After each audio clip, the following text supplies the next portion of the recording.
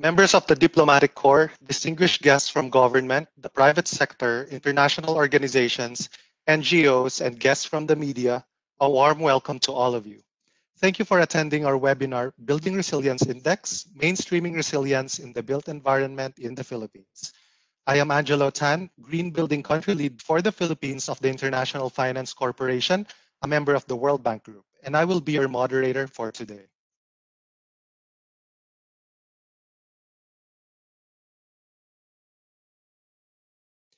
Before we start, a few notes about our webinar. This webinar is being recorded.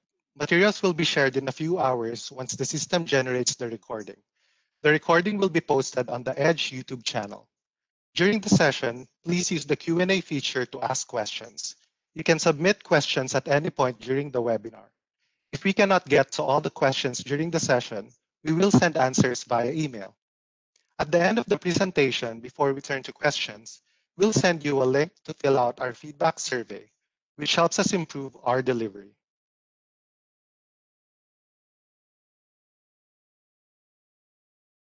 To officially welcome everyone to the program, I'd like to introduce Mr. Vivek Pathak, Director and Global Head of IFC's Climate Business. In this role, Vivek facilitates business growth, provides thought leadership, new product development, which now includes Building Resilience Index, and facilitates all work related to climate business. He is responsible for identifying new business opportunities for climate business and facilitating the mobilization of capital into this space.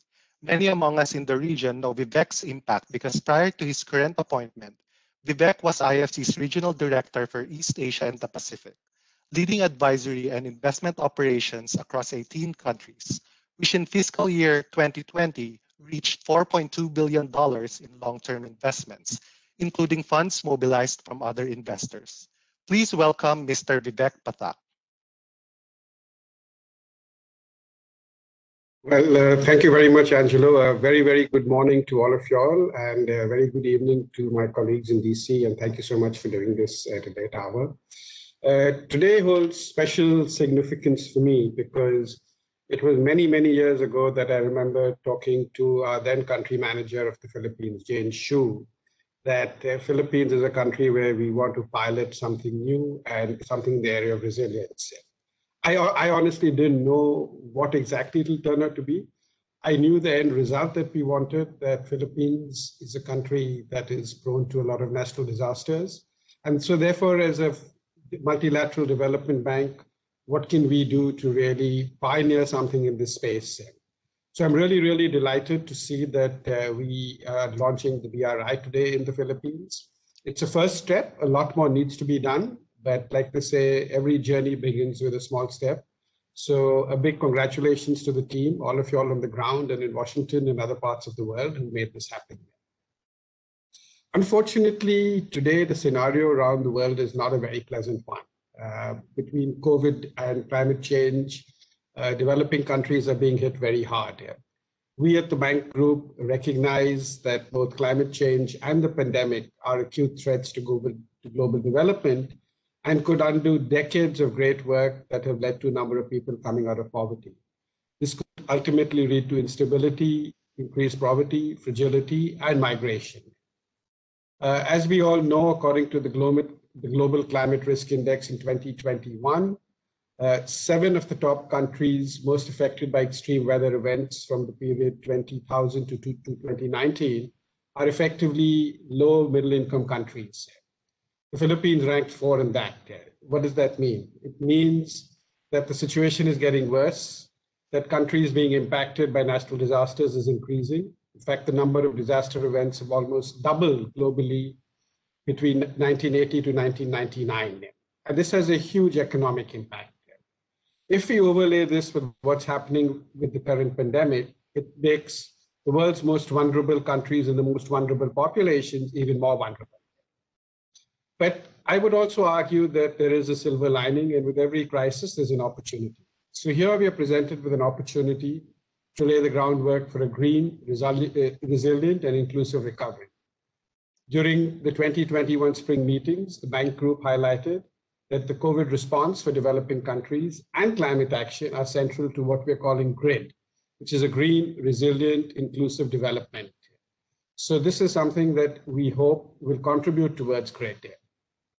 I also wanted to share with you all that we have announced our goals for Paris alignment, and we will be Paris aligned by 85% of our operations will be Paris aligned starting July 1, 2023, and 100% July 1, 2025. And we've also come up with a very ambitious target where we want to increase our climate financing to 35% of our total commitments on an average over the next 5 years. So what is the BRI, or the Building Resilience Index? It's a novel tool which has the potential to become the new EDGE. EDGE for IFC is an innovative product for green buildings, which we have socialized across developing countries. So the Building Resilience Index is an innovation which we have pioneered. It's a web-based hazard mapping and resilience assessment framework that evaluates location-specific climate-related risks for real estate projects or real estate portfolios, and the resilience measures that have been implemented. This is again critical if you look at our commitment towards Paris alignment. As we all know, this is an integral part of Paris alignment. So what does the BRI do? It will facilitate the identification, management, and disclosure of disaster risks in buildings, and it'll be the first of its kind in the world. We're piloting this tool in the Philippines with 10 projects. Where do we go from here? We'd really like this to be the next EDGE for IFC. So we're developing the BRI app. We're partnering with a number of stakeholders, which includes financial institutions, developers, policymakers, and academia. We would like to scale this up through strategic partnerships, through marketing and business development. And finally, we'd like to have a global launch of this. This will really open new business opportunities, and we hope mobilize capital towards a more resilient society. Investors and credit rating agencies are looking far more closely at how companies align themselves with low carbon resilient growth. Similarly, climate action is an investment opportunity for the private sector. Climate change is climate business, and this is really a priority for IFC. BRI and rating the resilience of buildings will complement other tools that are already being used for financial institutions, such as EDGE for the development of green buildings and the CAFE tool for assessing climate eligibility for investments. Finally, a big thanks to our sponsors, our donors, without whom this would not have happened. I would like to thank the Kingdom of the Netherlands, represented at this event by Her Excellency Saskia de Lange, Ambassador of the Netherlands to the Philippines, and the Australian government, represented at this event by James Yeomans, Acting Deputy Head of Mission of the Australian Embassy in the Philippines, who's representing His Excellency Stephen J. Robinson, Australian Ambassador to the Philippines. I would also like to thank our partners in the Philippines, ARISE, the Private Sector Alliance for Disaster Resilient Society, which is represented at this event by Vice Admiral Alexander Pama, who's the co-chair of ARISE Philippines. So with that, again, a very warm welcome to all of you all, and a personal thanks for making this happen. The whole concept started when I was regional director, and I'm really happy to see that it's culminated with my heading the climate business group at the IFC. I wish you all a very successful event and launch, and even more success as we're able to hopefully globalize this. Thank you very much. Thank you so much, Vivek. As mentioned by Vivek, the Netherlands played a very important role for our work in Building Resilience Index. Through the generosity of the Dutch government, IFC was awarded a seed funding, without which we could not have started working on this tool. We hope to continue this partnership onward as we develop and scale up the use of BRI. Representing the Netherlands today, Ambassador Saskia de Lange is Ambassador of the Netherlands in the Philippines since 2019. Co-accredited to the Republic of Palau, the Republic of the Marshall Islands, and the Federated States of Micronesia. In her previous position in Congo-Brazzaville, she represented the European Union as ambassador and head of delegation. Aside from various assignments leading diplomatic missions to Uganda, Mali, Tunisia, Qatar, Rwanda, Luxembourg, and other countries, the ambassador also served as special envoy for energy and energy security, representing the Netherlands in bilateral and multilateral energy talks. It is my honor to introduce Her Excellency Saskia de Lange, Ambassador of the Netherlands to the Philippines. Madam Ambassador. Thank you very much, Mr. Tan, and thank you for having me here in this event, which is very timely. And on behalf of the government of the Netherlands, I would like to welcome you all to this event. This morning's discussion focuses on a risk assessment called the Building Resilience Index, and it has been developed by the IFC with the support of my government. A third of my country is below sea level, and therefore we have a very deep ingrained awareness of the risks from seas, storms and floods and climate change.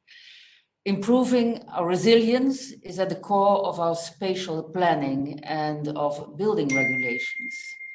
And this is also true for the 6 Caribbean islands that are part of the Kingdom of the Netherlands and that are very prone to extreme tropical weather conditions.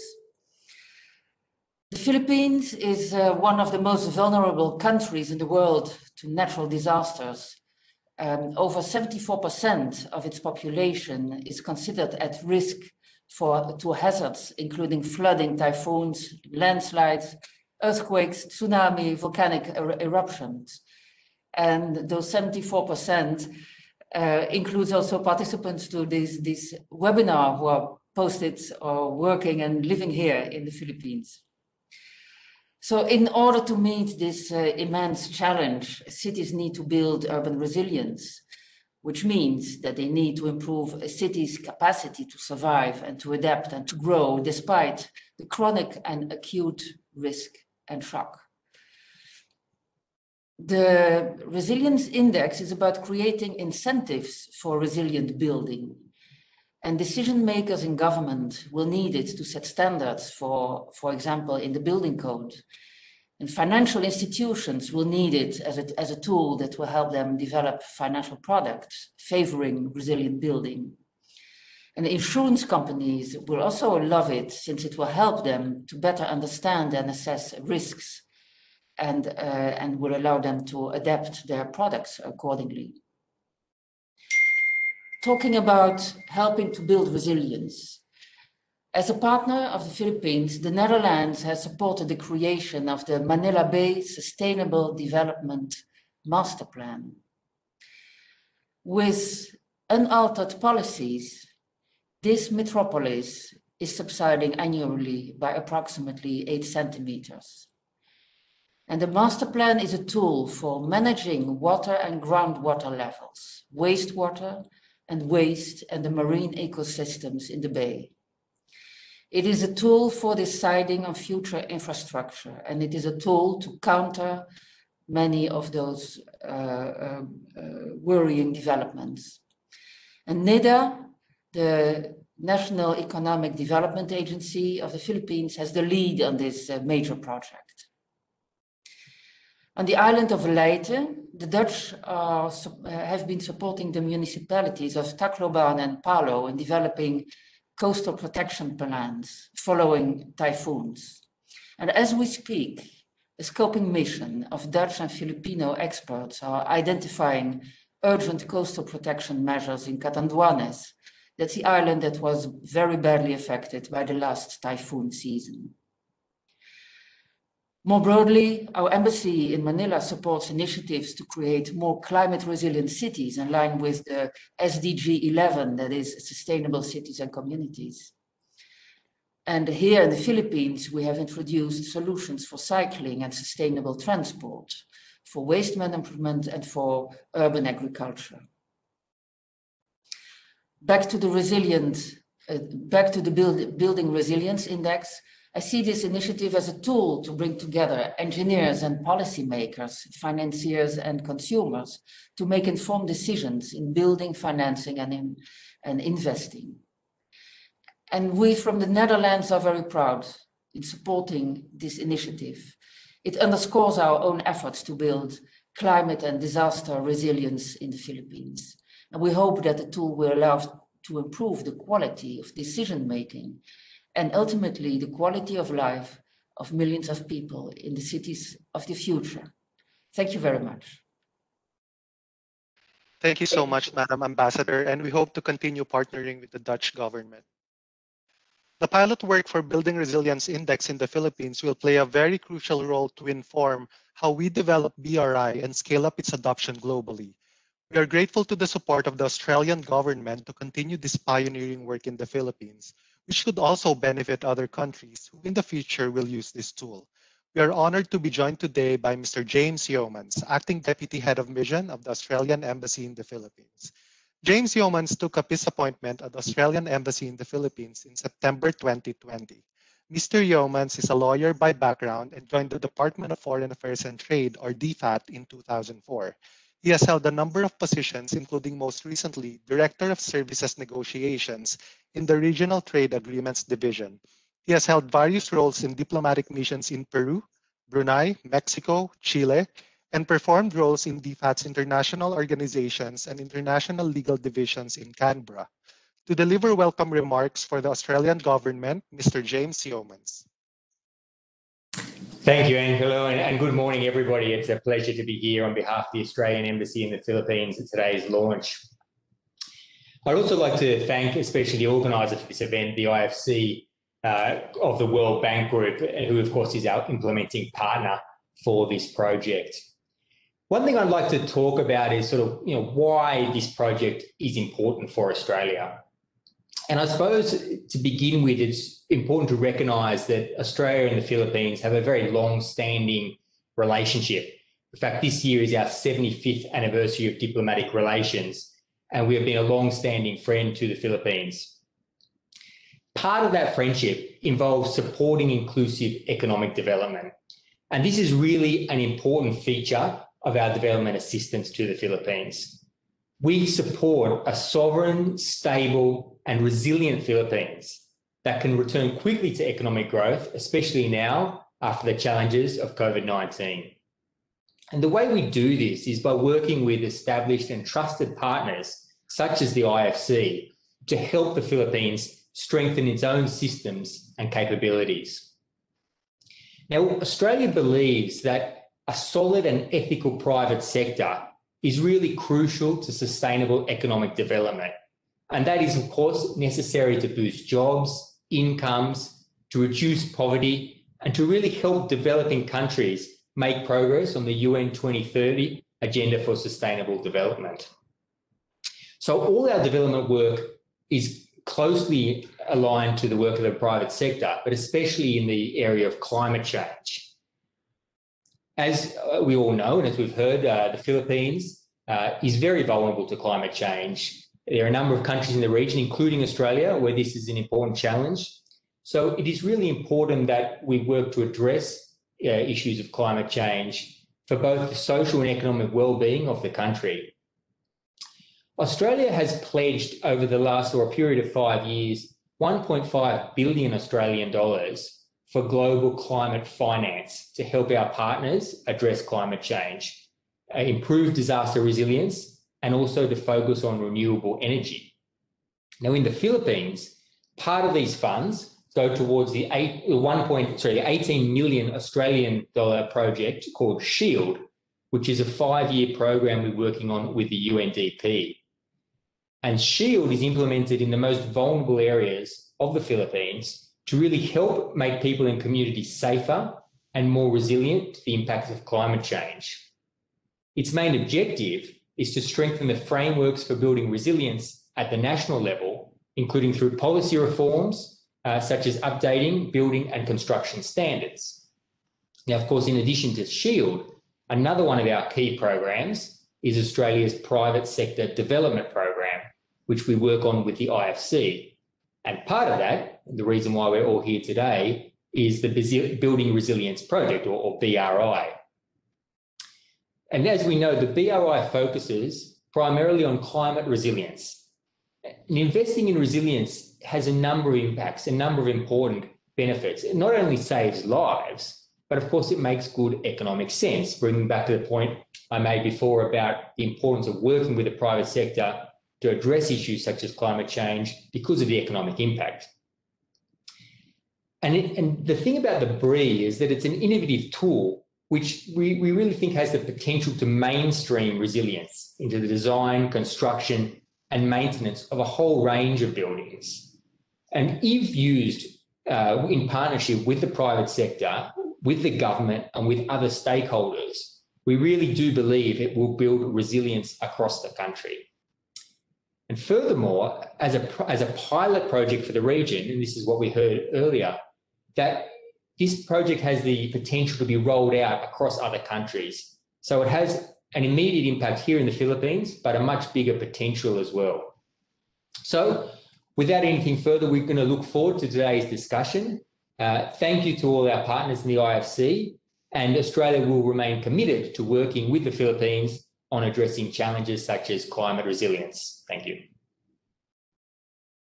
Thank you so much, Mr. James Yeomans, and we hope to continue this relationship. We are grateful for ARISE, the Private Sector Alliance for Disaster Resilient Societies, and its Philippine chapter, who has agreed to become our local partner in scaling up private sector adoption of higher resilience practices and transparency through BRI disclosure. It is my pleasure to introduce our next speaker. Vice Admiral Alexander Patino Pama is a retired Vice Admiral of the Armed Forces of the Philippines. He was appointed Flag Officer in Command of the Philippine Navy in 2011 and served as such until his retirement from military service in December 2012. He is currently the co-chair of the Board of Directors of ARISE Philippines, a private sector alliance supporting the UNDRR advocacy of achieving the goals of the Sendai Framework for Action. USEC Alex Pama is likewise a consultant to the National Resilience Council, a science and technology-based public-private partnership that supports government, communities, the academe, and private sector in advancing the attainment of disaster resilience. Concurrently, he is also the consultant for disaster resilience of SM Prime Holdings, among his many other involvements. To officially open the program and deliver a message from ARISE, please welcome Vice Admiral Alexander Pama. USEC? Thank you. Thank you very much. Can you hear me, Angelo? Yes, USEC. Okay. Thank you very much, Angelo, for that very, very generous introduction. Anyway, good morning and good evening to everyone. Allow me first to greet Director Pathat, Ambassador De Lang, Mr. James Yeomans, the organizers and attendees of this forum, and our fellow stakeholders of the for a Resilient Philippines. It is indeed a pleasure and a privilege for me to be with you today as we all undertake what to us is a very important undertaking that can serve as a vanguard in our collective efforts towards more resilient communities and societies, particularly in the context of buildings and other infrastructures. This is especially crucial in countries such as ours, where we do have a burgeoning construction industry in spite of the setbacks by this pandemic. We cannot and should not slow down. However, this time around, we need to institute better and more resilient processes and systems. Thus, this Building Resilience Index pilot project we are undertaking is an idea whose time has come. To contextualize, allow me to cite our situation here in the Philippines and cite why BRI is indeed a welcome development for the Philippines and consequently the region and the world. In 2020, there were a total of 31,026 construction projects in the country, valued at around 63 billion pesos, or around 1.5 billion US dollars. Of this, 4,670, or approximately 18%, were new non-residential constructions that include building projects for commercial, industrial, and institutional purposes.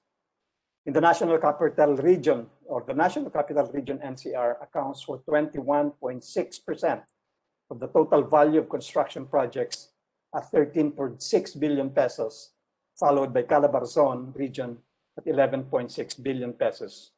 And these are, mind you, ladies and gentlemen, along what we call the West Valley Fault Line. These figures are from the Philippine Statistics Authority, and while these numbers are lower versus previous years for obvious reasons, they still represent a substantial amount of investment that are at risk given the host of natural disasters that impact the Philippines annually. If we are to build a truly resilient country, we need to make sure that our investments are properly protected from these disaster risks. This is why I am very excited about the Building Resilience Index initiative that is at the forefront and center of our forum today. And I would like to commend the International Finance Corporation, the World Bank, and the sponsors, donors, the the Australian and the Netherlands government for leading this essential and critical step at mainstreaming resilience in the built environments of the Philippines. We at Arise Philippines, the local network for the Global Private Sector Alliance for Disaster Resilient Societies organized by the UNDRR, fully embrace the BRI as a tool for building our resilience. On one hand, the BRI incentivizes building owners and developers to incorporate risk mitigation measures in their plans. On the other hand, as a tool for driving risk-informed investment decisions, the BRI provides financiers with a means of evaluating building project investments so as a means to well-informed decisions for their investments. As it is, the BRI touches on three Arise's Philippine priority areas, and these are investors and investments, insurance and reinsurance, and resilient infrastructures. The success of this initiative will truly make a big impact in our efforts to build the culture of resilience, especially in the private sector. That is why we at Arise Philippines are more than happy and excited to promote this tool among our current and future members. Our wish is for this initiative is for BRI to catalyze a change in mindset among project owners and developers, for them to appreciate that incorporating resilience in their infrastructure plans is more than just a nice thing to do. Rather, it is indeed a wise investment and a well-informed decision. It is a strategic and positive investment move when viewed in the context of the growing threats of climate change and other geologic hazards that are ever present in our country.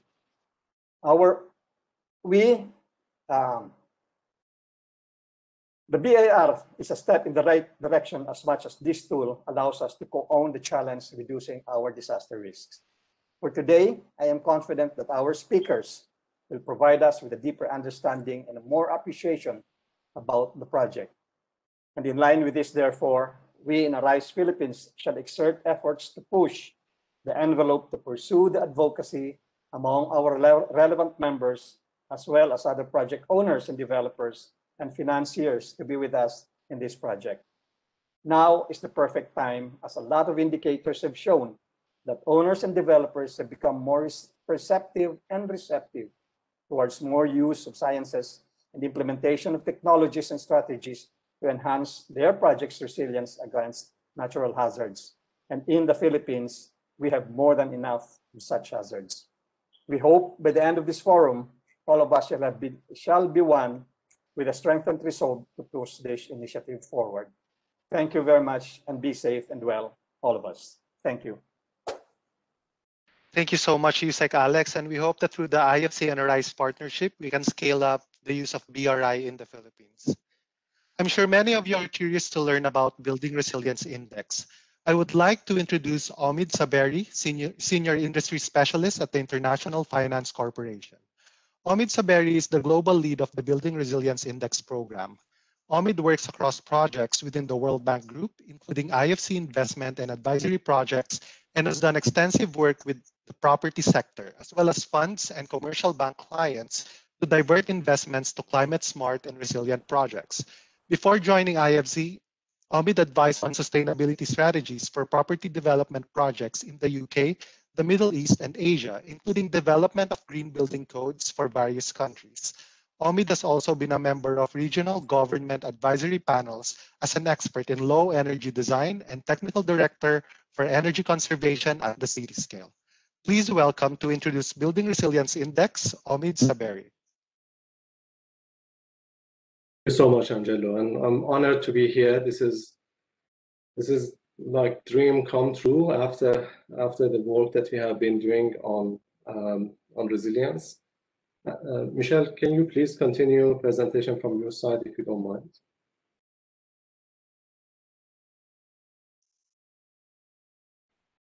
So very pleased to be here, and I would like to take you through what building resilience is about and what we have done so far and what are our plans for future.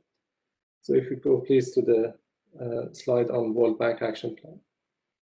The next slide, please. So the story of the climate resilience is very important to World Bank Group, as we heard from Vivek as well, in terms of the work that we are doing across the World Bank Group and within IFC.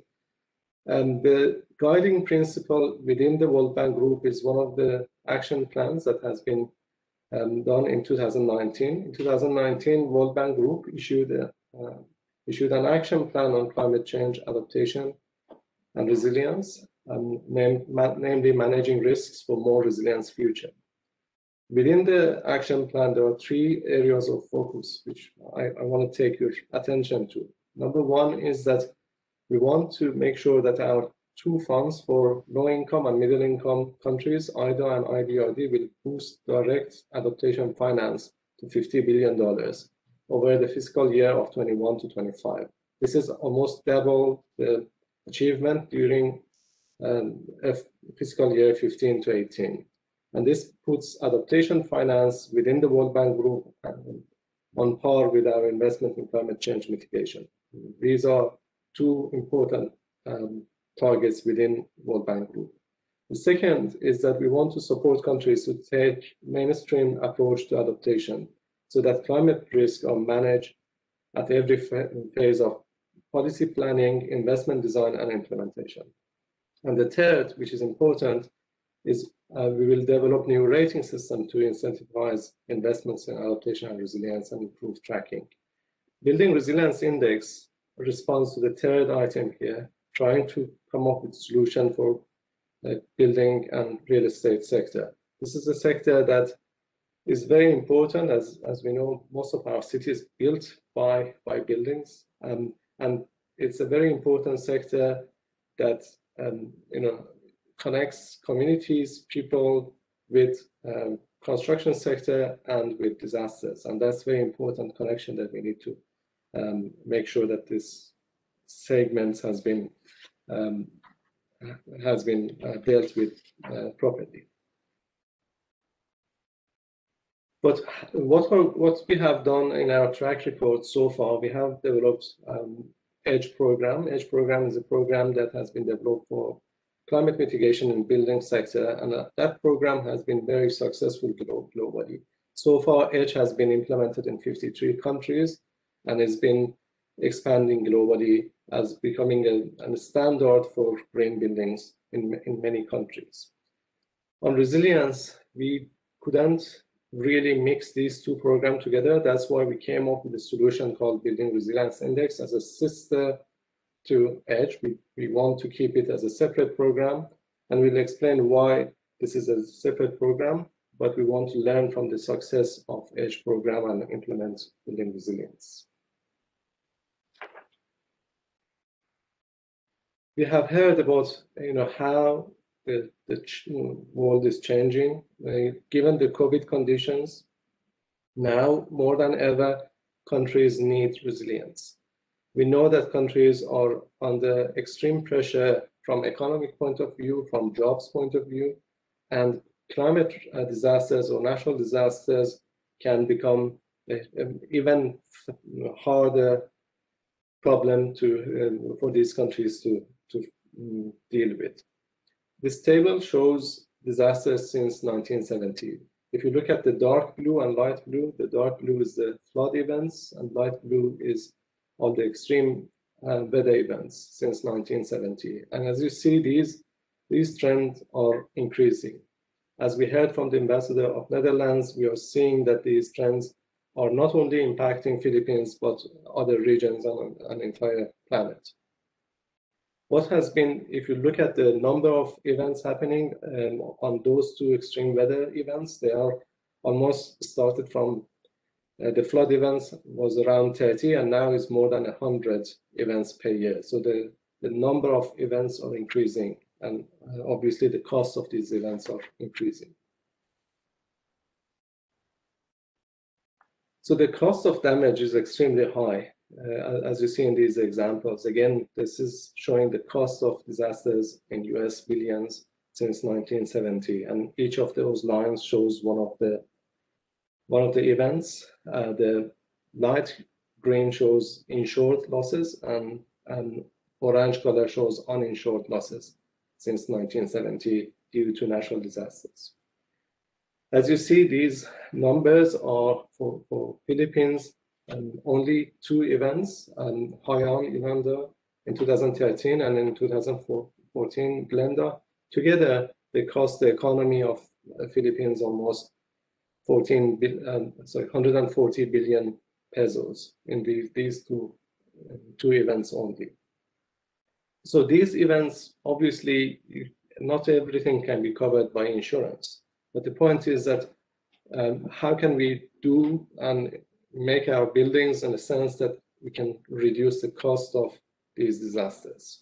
We will come back later in the expert panel to ask what is the difference between the code and building resilience, and why building resilience can go beyond the code to protect the assets.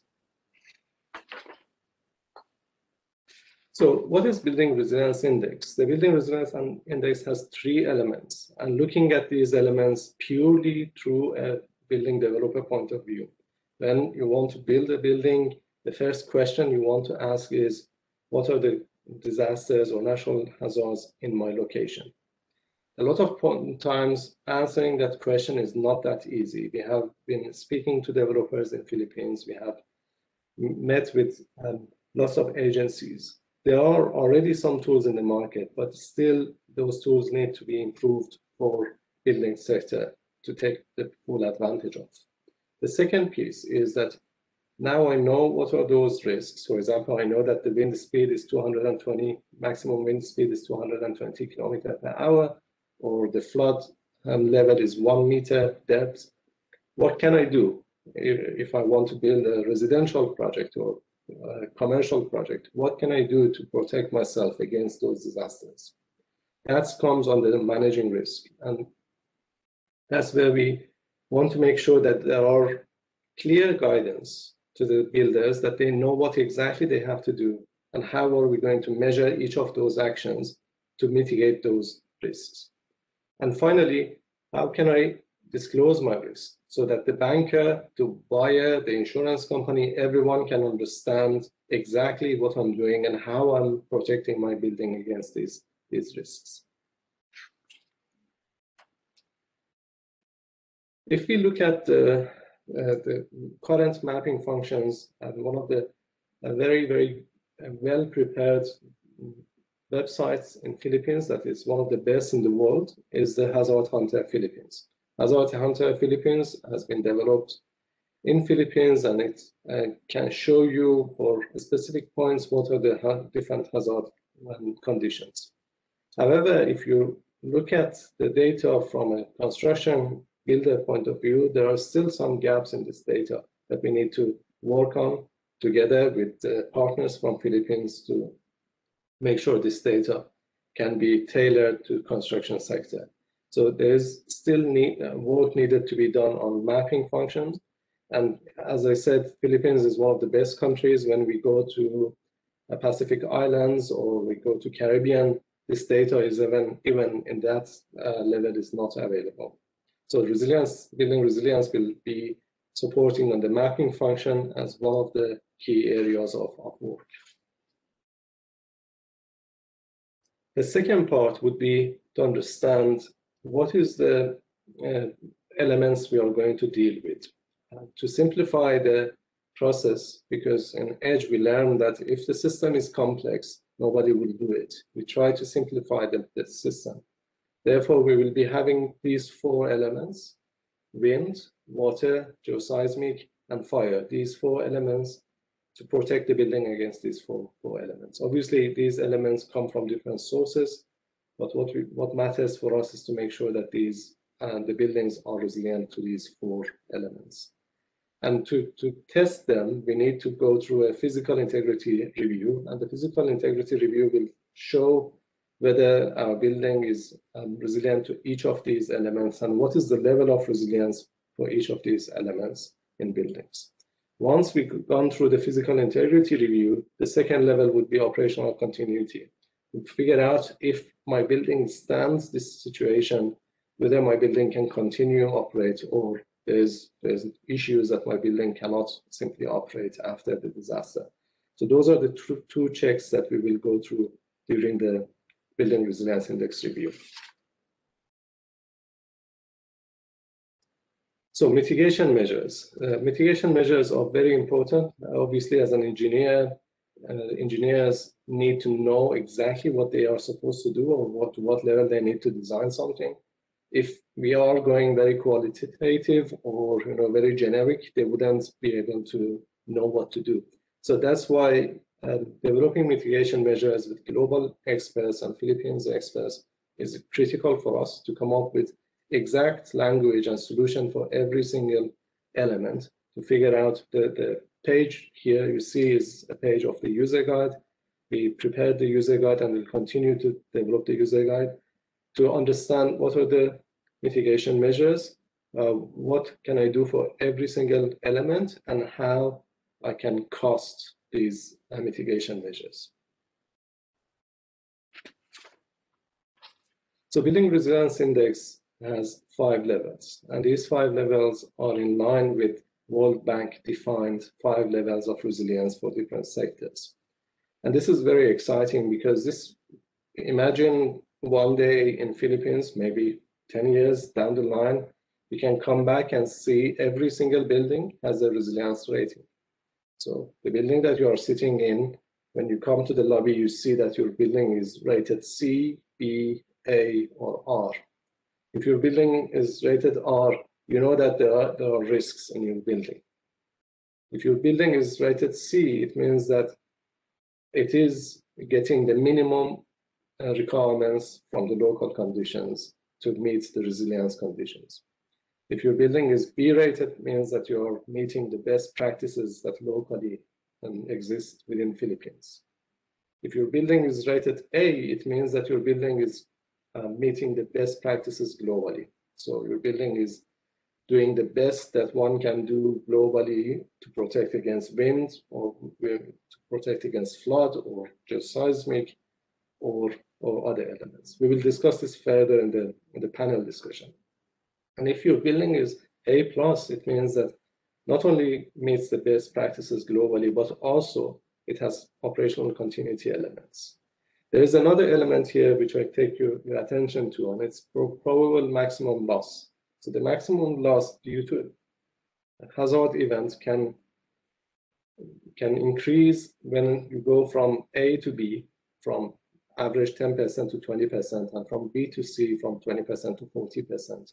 And when you go to C to R, the maximum loss can be more than 50% of the building value. So that kind of shows how this translates to cost of loss in buildings.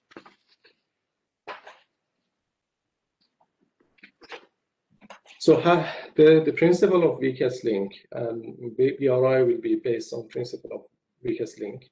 What it means that if my building is rated R level for fire, C level for geoseismic, A for water, and B for wind, my rating would be R, which is the minimum level of condition that I'm meeting. What this will ensure that developers, they would try to push all the levels to C or higher. Therefore, they will raise the bar of buildings. And what also this means that resilience is not a the mother nature will test us against the weakest link. So whatever is our weakest link, that's where the risk is, and we need to solve that piece before trying to raise the other pieces higher. A building, when it meets A level for all the for hazard conditions, then that building can be rated A. And if that building meets the operational continuity measures, can be A+. We would ask, what are the operational continuity measures? For example, a building can be a green certified building, which has solar panels, and it has tanks for water in case of water cut of the city, so that the building can continue operating. that building becomes A+. Maybe hospitals need to be A+, maybe schools need to be A+, or maybe our sensitive assets needs to be A+ to make sure that they can continue despite the city being under pressure because of the disaster. So as we know, our first project is in the Philippines, and we are very pleased. My heart is very close to Philippines.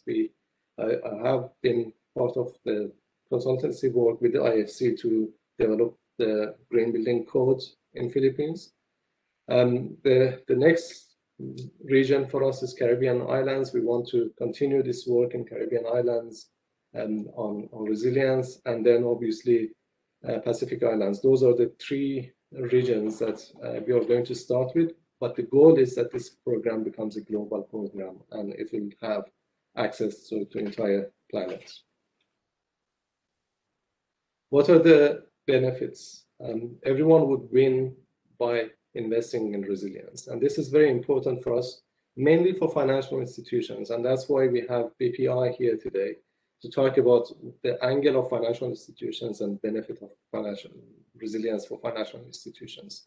We know that governments will win with less costs. We know that construction developers, they will win because they will differentiate themselves by showcasing their technologies and their skills and resilience. And we have two of the best and large commercial developers in Philippines today as well to talk about their experience with resilience. Obviously, property owners and occupants will win as well by resilience.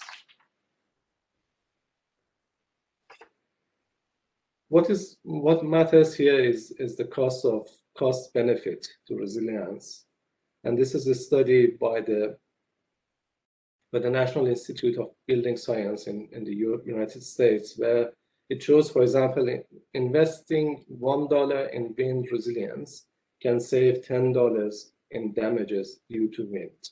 So every $1 invested in resilience can benefit the owner or country or project $10. So that also, you can see the numbers for all types of resilience elements. So lastly, I want to share this slide to say what IFC is trying to do. IFC is trying to bring, obviously with our own direct investments, when we do investments in any building sector, we like to encourage those sectors to move to more resilience and green conditions.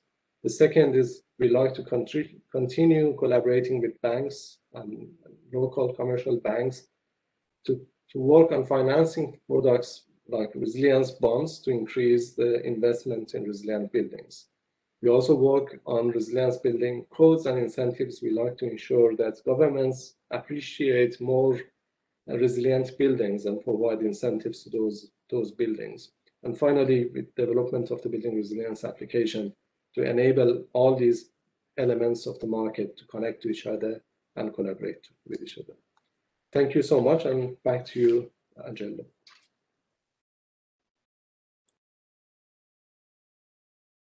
Thank you so much, Ahmed. As we continue to unpack the business case and the technical case for Building Resilience Index, a reminder that we have a Q&A feature on WebEx. Feel free to type in your questions so we can address them. From that last slide that Ahmed showed us, we know that we need to work across the ecosystem to really scale up resilience in the built environment in the Philippines. The financial sector will play a very crucial role in this effort. Ms. Joan Bueno Ayala is a Vice President and the new head of BPI's Sustainability Office, which covers all the ESG initiatives of BPI as well as its subsidiaries. Prior to this role, Ms. Ayala headed BPI's Sustainable Development Finance, or SDF program, which ensures BPI's loans for energy efficiency, renewable energy, climate resilience, green buildings, and sustainable agriculture are compliant to global standards and support the UN Sustainable Development Goals. As of end 2020, BPI SDF's portfolio has disbursed almost 200 billion pesos to finance more than 350 small to mid-sized projects. This milestone helped establish BPI as the country's leading bank in sustainability today, with the SDF receiving various local and international recognition. To talk about the financial sector's role in improving the resilience of our buildings, from BPI, I would like to welcome Ms. Joanne Ayala. Thank you, Angelo. Yes, may I please be allowed to share? Okay. All right, you're the presenter now, Joanne. All right. Okay, so is that showing? Yes, it is. Thank you. All right. So good morning, everyone, and congratulations, IFC, and congratulations to the BRI team.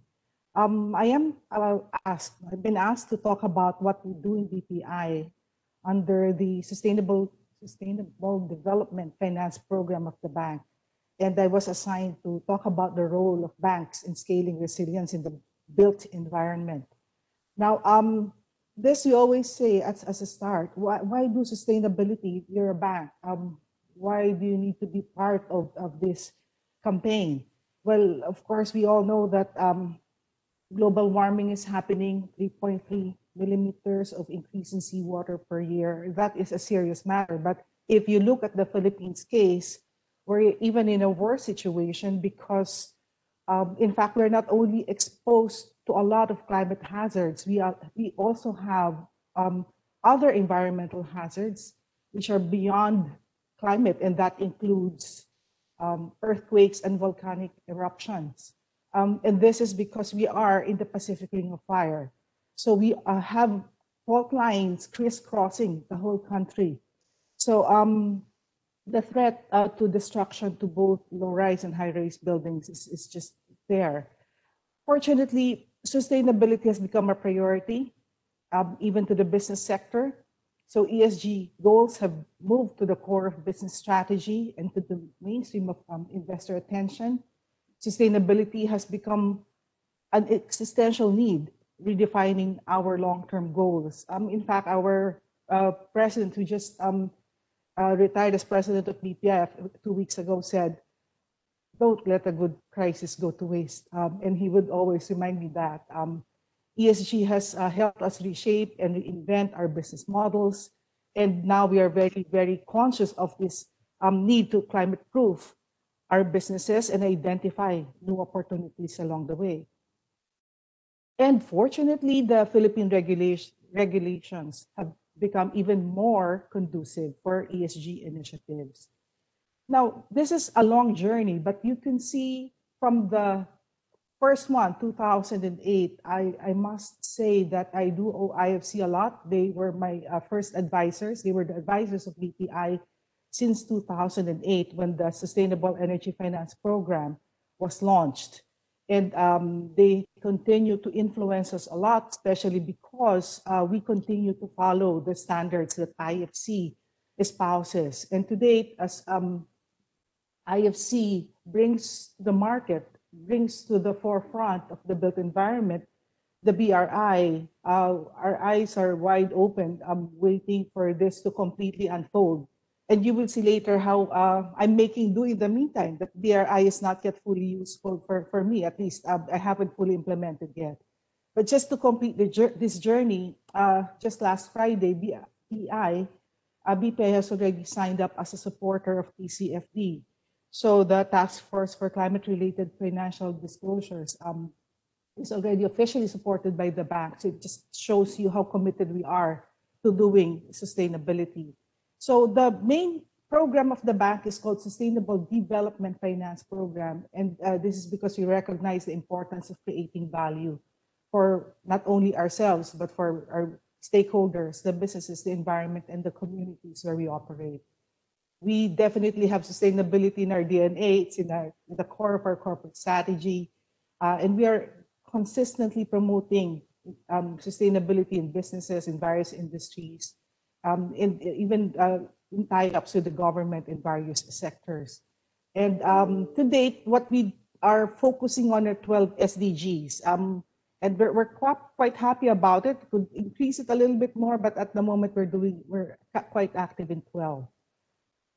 There are 4 types of sustainable development projects under BPI, and the first 2 were the original ones that IFC have helped me in the back put together. That's EE, Energy Efficiency and Renewables.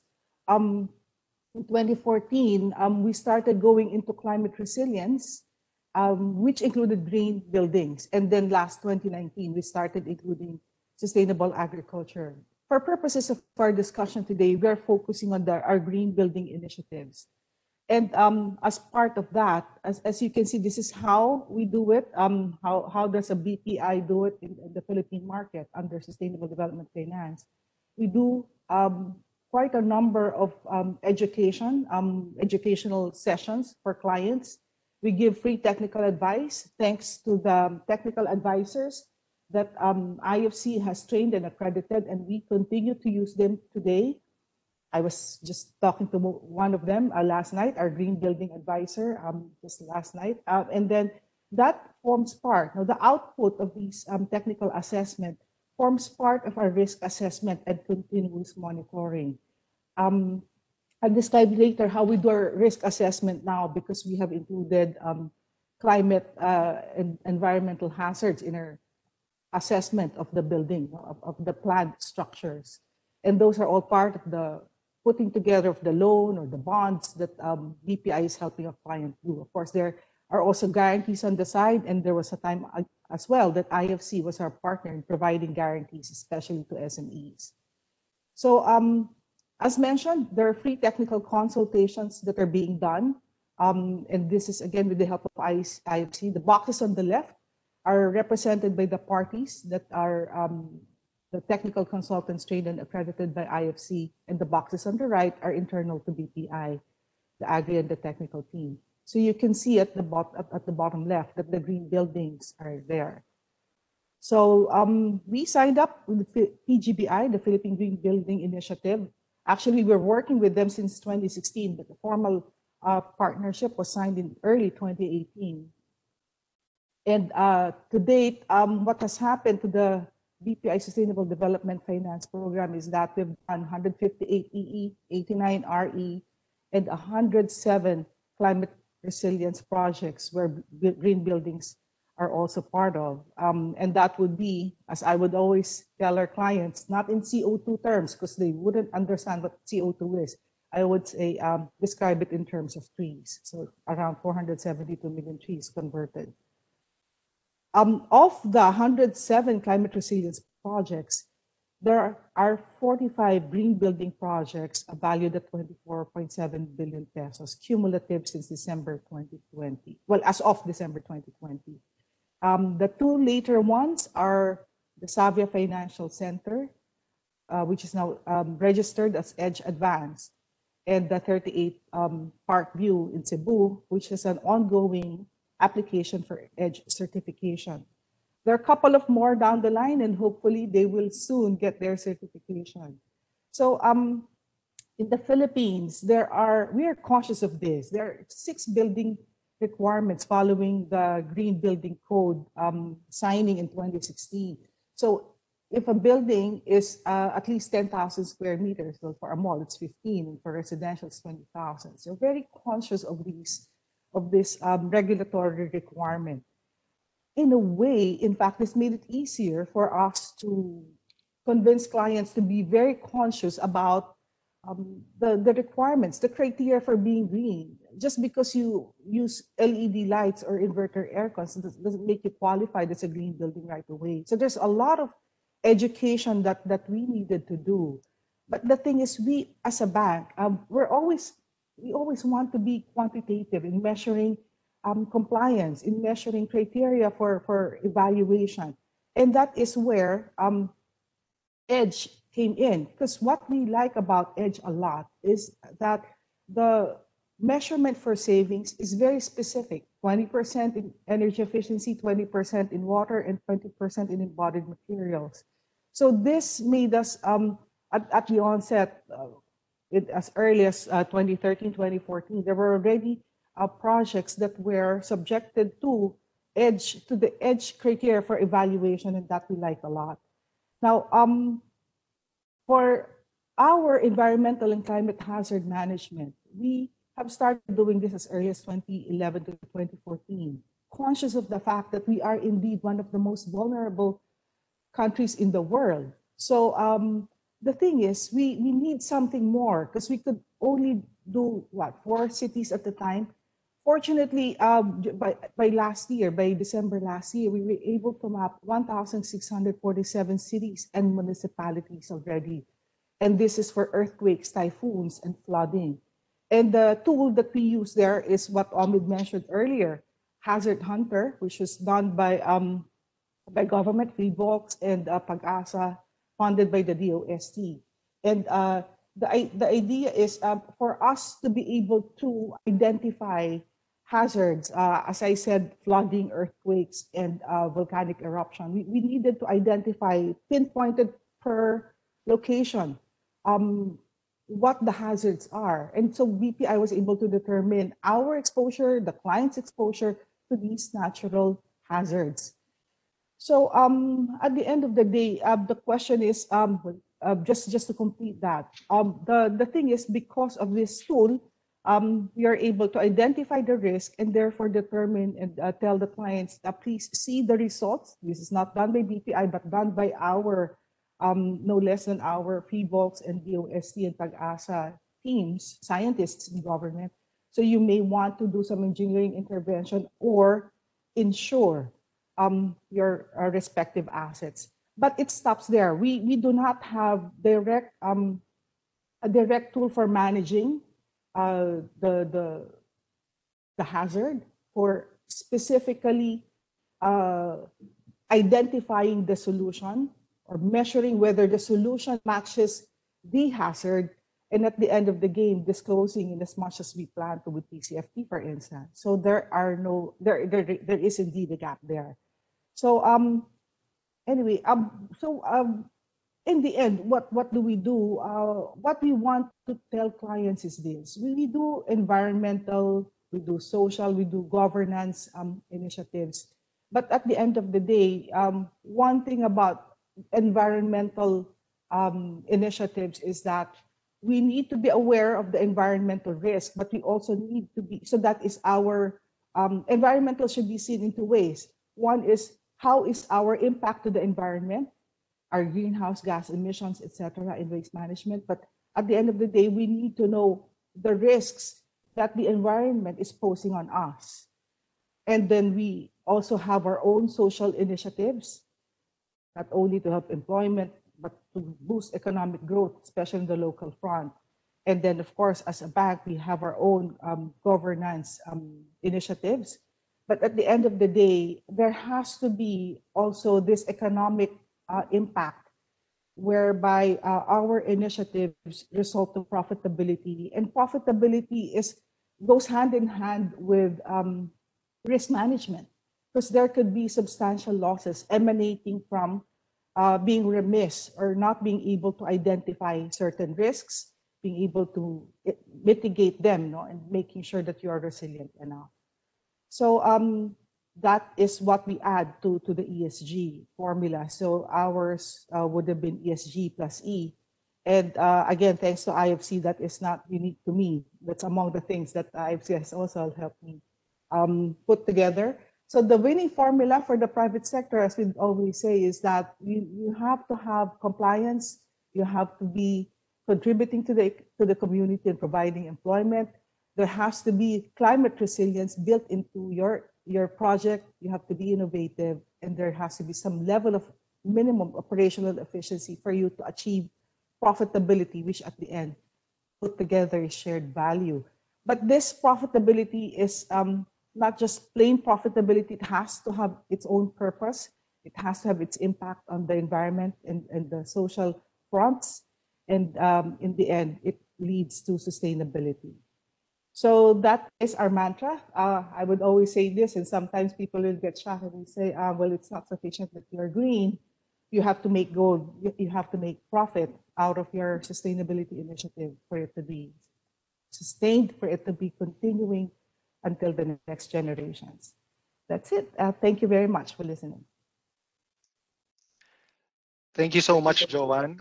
Don't let a good crisis go to waste, and don't be left behind. Very good messages to leave our audience. Thank you. Our next two speakers are two of the staunchest advocates of sustainable and resilient development in the Philippines. Ms. Liza Celerio is currently the Vice President for Corporate Compliance Group for SM Prime Holdings with 20 years of experience in mall operations. Apologies, let me just switch. I Yep. just need to share, yeah. One moment. Thank you.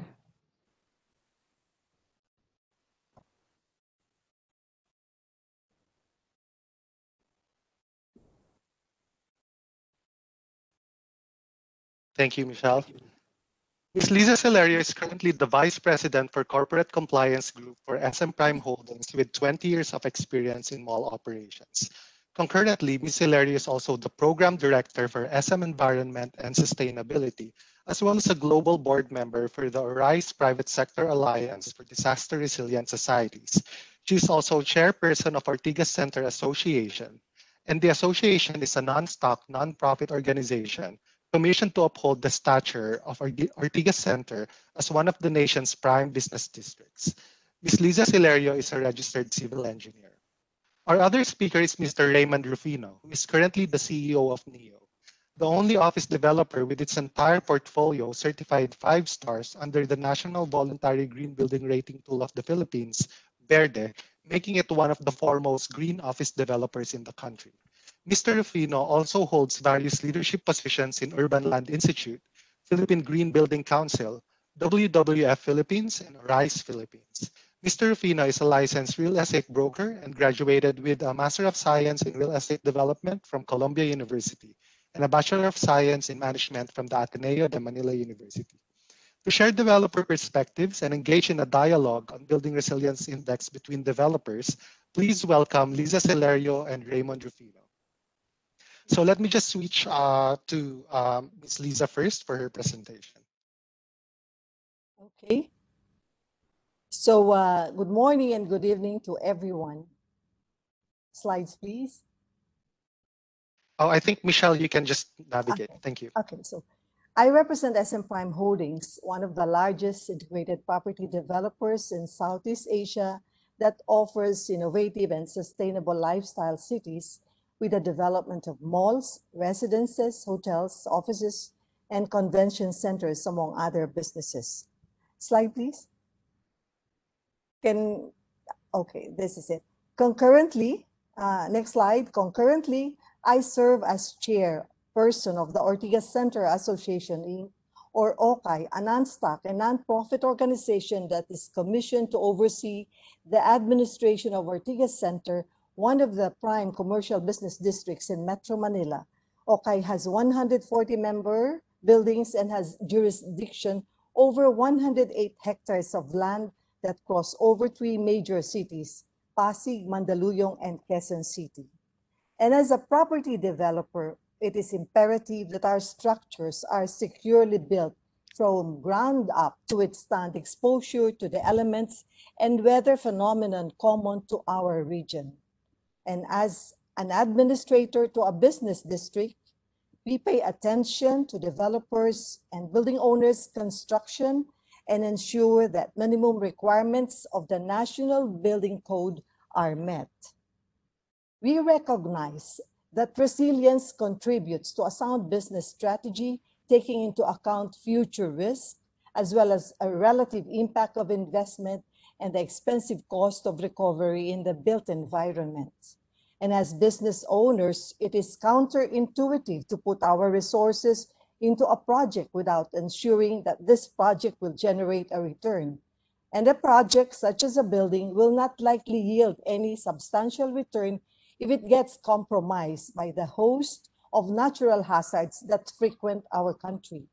To developers, including the engineers and architects that make up their teams, their reputation is on the line with every project that we undertake. Even long after the project has been completed, the public, and more importantly, the future clients, will judge us by how well we've designed and implemented design of the building against the hazards they are exposed to. Now, may I ask the question? Next slide, please. Can we assume that both owners and developers cannot afford to ignore hazards and risks in their plans and incorporate disaster risk reduction in their building design? Next slide, please. Now, in my opinion, the answer is a resounding no. We cannot assume that everyone will automatically do what is right for them and for their clients. We need to be absolutely certain. We need to be able to sleep soundly at night, knowing that our investment, our assets, and our people are safe because the buildings that house them have been designed properly against the hazards and risks they are exposed to. So what does this mean for owners and developers? Whether you are a building developer or an administrator, the compliance to the National Building Code is a minimum requirement, while innovation towards resilience goes beyond. This is where a good rating system comes in, which should have been taken as the norm with all the disasters we face in the country. I believe that resilience tool is not an expensive one compared to the benefit we can derive in the long term. Investment in resilience based on our experience in SM Prime has reaped invisible and multiple rewards, including cost efficiency. Today, I am pleased to be part of the launch of the Building Resilience Index, the BRI, a self-declaration system that offers systematic way for owners and developers to identify and address the risks for the property, the building plans and designs against the hazards and risks in their area.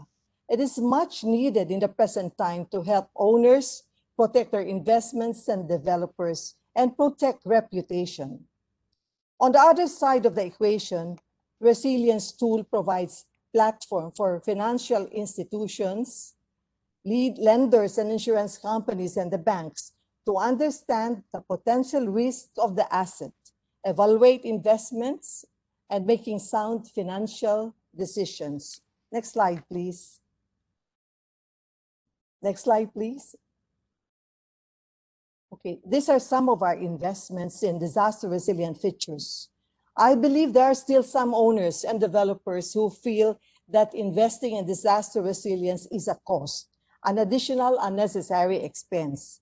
They fail to realize that the cost of repairing a damaged property, not to mention the opportunity losses due to operational disruptions, far outweigh the cost of incorporating risk mitigation in their designs and plans.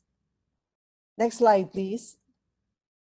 Okay, here are some examples. We have reaped benefits and rewards for us.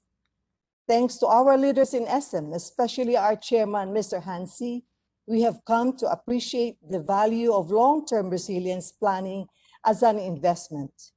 DRR, or disaster risk reduction, is one of our core business strategies. We put in the necessary steps to ensure that our investments are well protected. Over the years, we have seen our resilience investments pay off from our disaster resilience design features. Next slide, please. These are still some of the examples that we have done over the years and have been our core strategies from the very start. Thank you. Can we go to the next slide, please? So our transparency and communication in resilience have attracted investors and enhanced our public image. That is why we fully support the BRI initiative. I hope that the owners and developers in this forum and appreciate the need for as well as the benefit from investing in resilience. And I hope too that representatives from the financial sectors, the banks and insurance providers recognize the critical role in driving the success of the Building Resilience Initiative. As a fellow stakeholders of a resilient future, we owe it to ourselves, our families, our employees, our clients, and our communities to start moving in the right direction.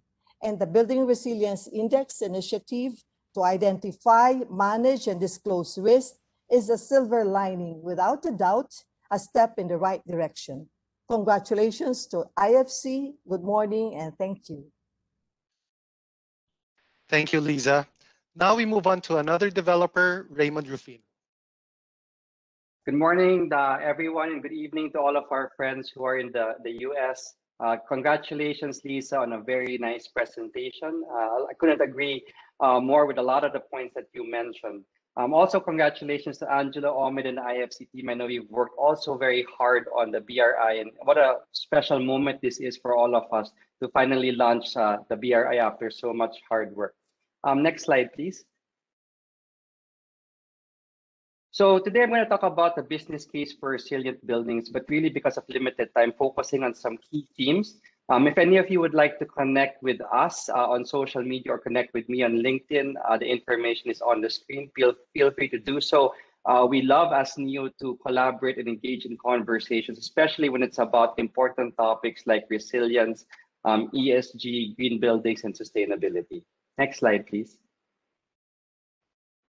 So the core message I have for everyone today is resilience builds trust. You know, a lot of people, when they think about resilience, they get, you know, bogged down in trying to figure out the details. Or, you know, what's the motivation? Yes, I know there are disasters, but that's further down the road.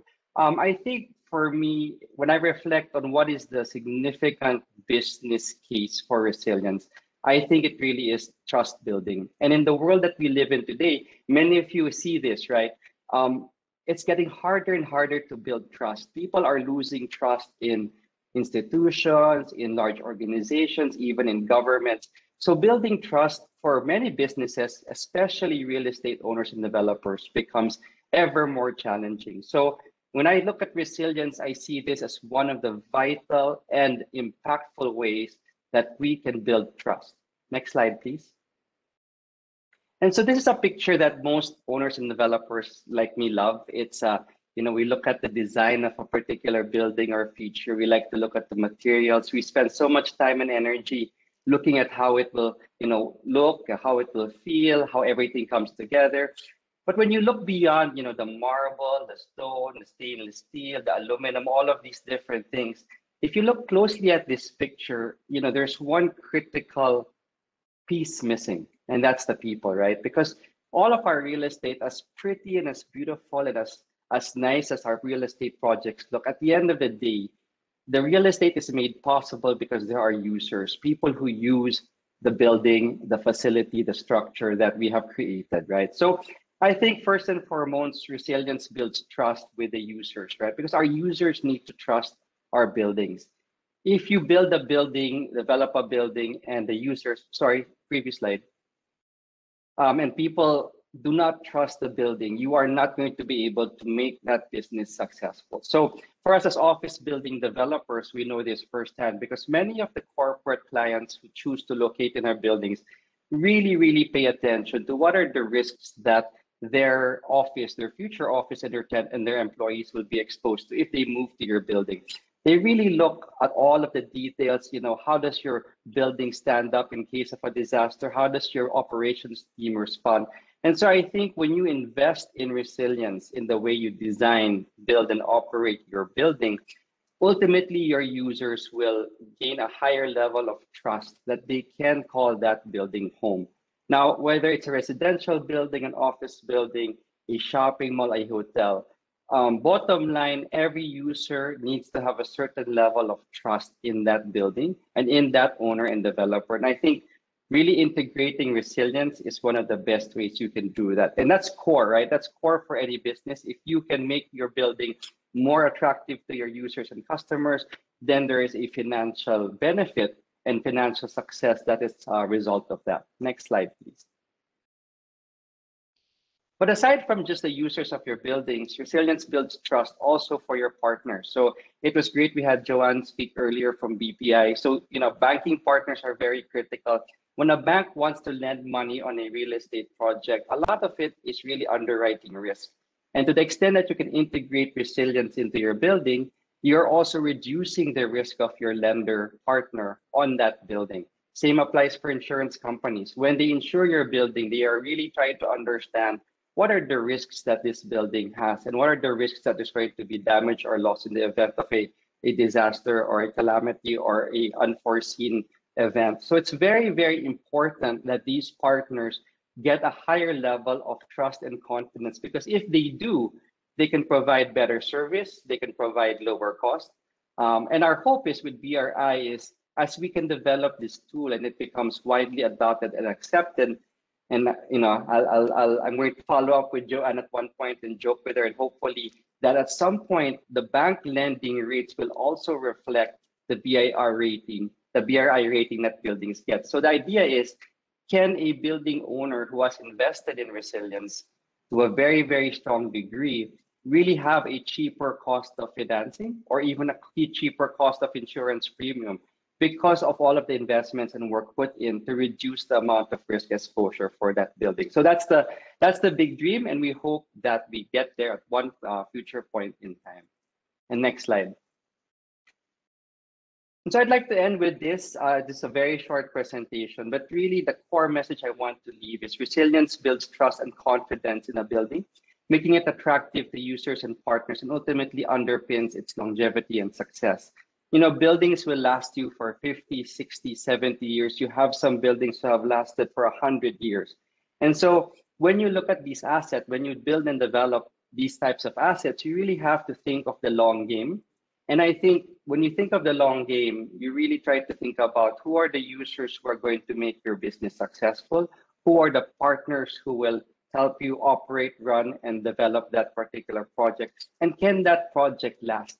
In a country like the Philippines, and as you've heard it so many times mentioned today, the number of disasters and exposures we have is so significant. Can my building last? Can it last not just 20, 30 years, but maybe 60, 70, 80 years? And I think resilience is one of the key areas that we can all focus on that really delivers a strong business contribution to owners, developers, and managers of buildings. Thank you, everyone, and I look forward to chatting with Lisa in the next section.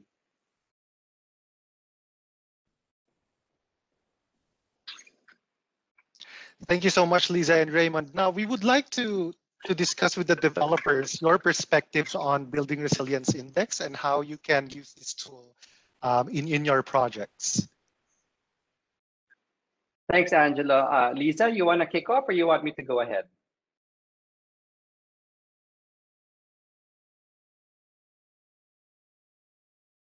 Well, I guess I can. Yeah, please go ahead. Yeah. Okay, I'll just kick things off. So I think, when we became a pilot partner for the Building Resilience Index, admittedly, I was very, very curious to find out how will this all work? Because, for an owner and developer, it has really been a struggle. If you ask us, how resilient are your buildings? It's not an easy question to answer. Most will say, yes, I know we have resilient features. Yes, we've designed to be code compliant. Yes, we've put in efforts. But really, if you say, yes, you've done those things, but how resilient are you really? There really hasn't been any framework, any tool, any way to really kind of gauge that. And so we were very, very excited to be a pilot partner for the BRI with our 7 new building.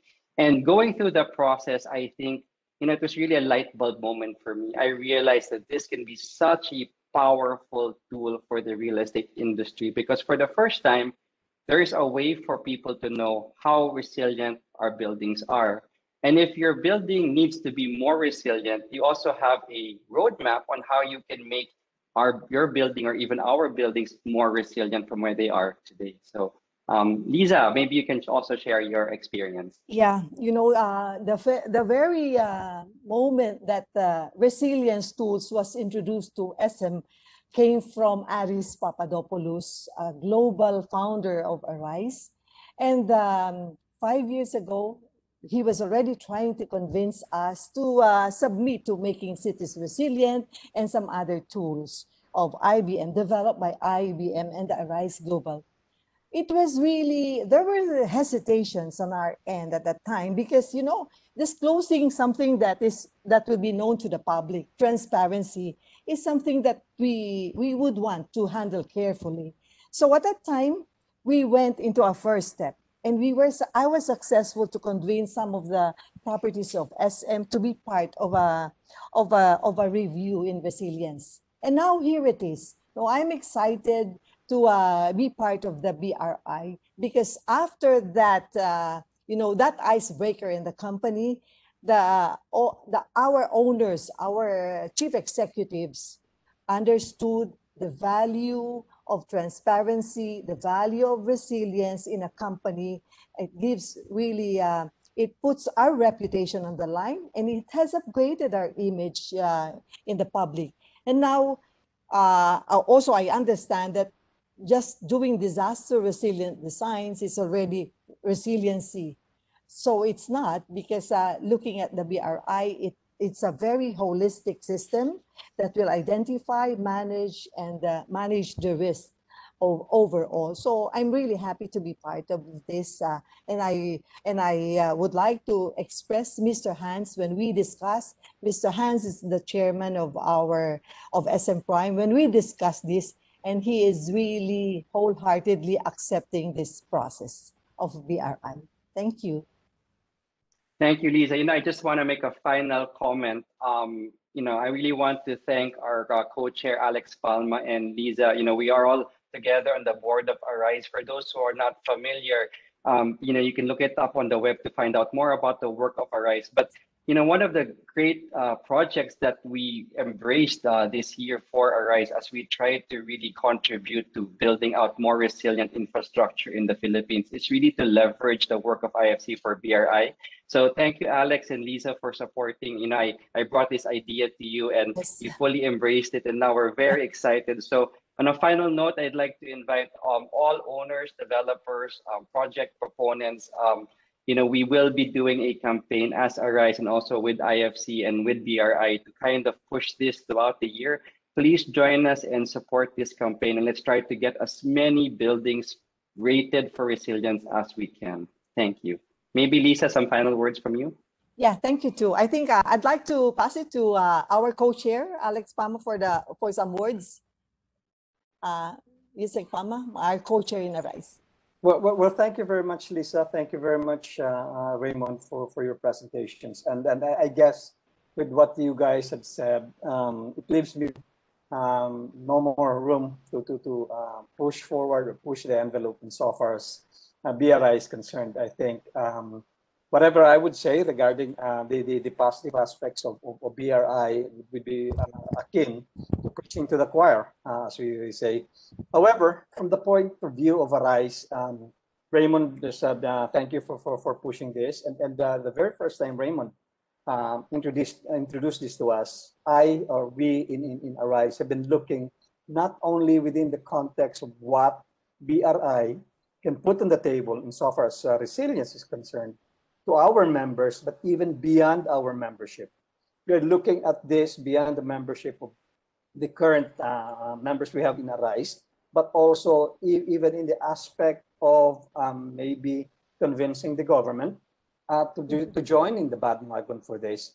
Because as they say, we want to approach this thing in the whole of society, whole of a nation approach, and the partnership and the consortium that we look forward to having is both on the private sector, the CSOs, and the government for that matter.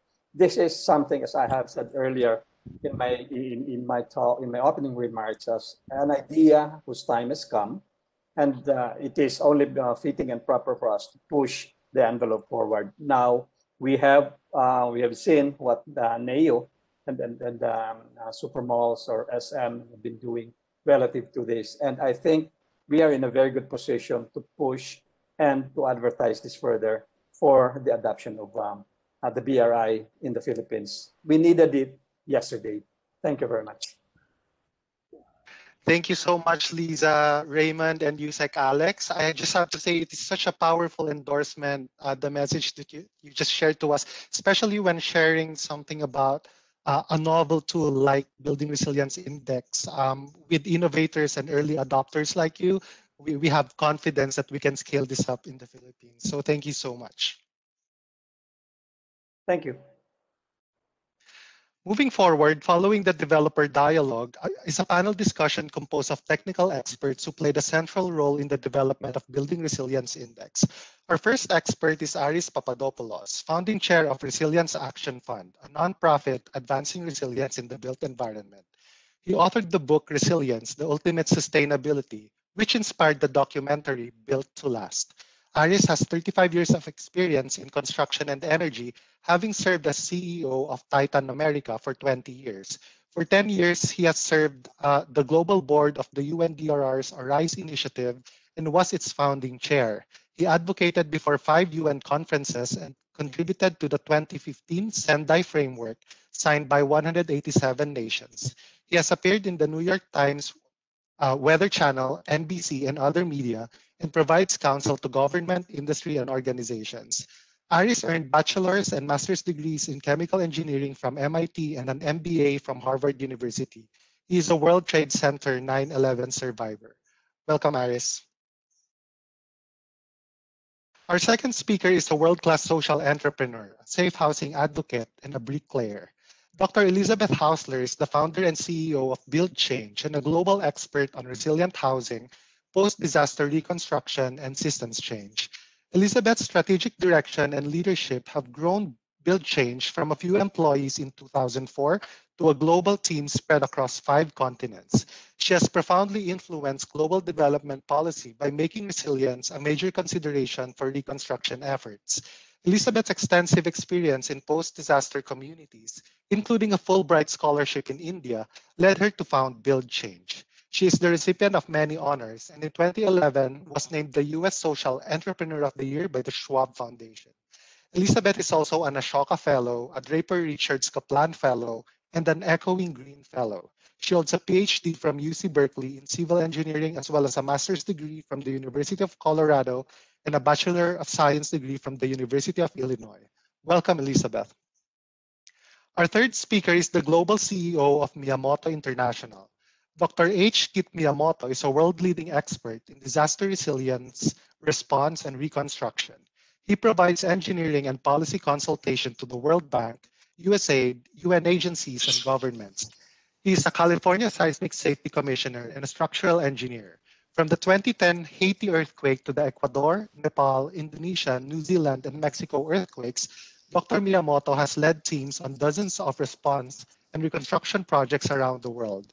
He also led seismic risk reduction programs in Turkey, the Philippines, Romania, and Bangladesh, as well as risk mitigation policy work in Colombia, Costa Rica, Ecuador, and El Salvador. Dr. Miyamoto holds advanced degrees from the Tokyo Institute of Technology and California State University, where he has been recognized as a distinguished alumnus. Major media such as ABC, CNN, LA Times, New York Times, and Rolling Stone have profiled him. He was also featured in the Designing for Disaster exhibit at the National Building Museum. And to moderate the discussion by our technical expert panel, I would also like to call back to the virtual stage Mr. Omid Saberi, Senior Industry Specialist at IFC and Global Lead for the BRI program. Omid? Thank you so much, Angelo, and thank you to our dear panelists. I would like to recognize the contribution of our panelists in the technical review panel.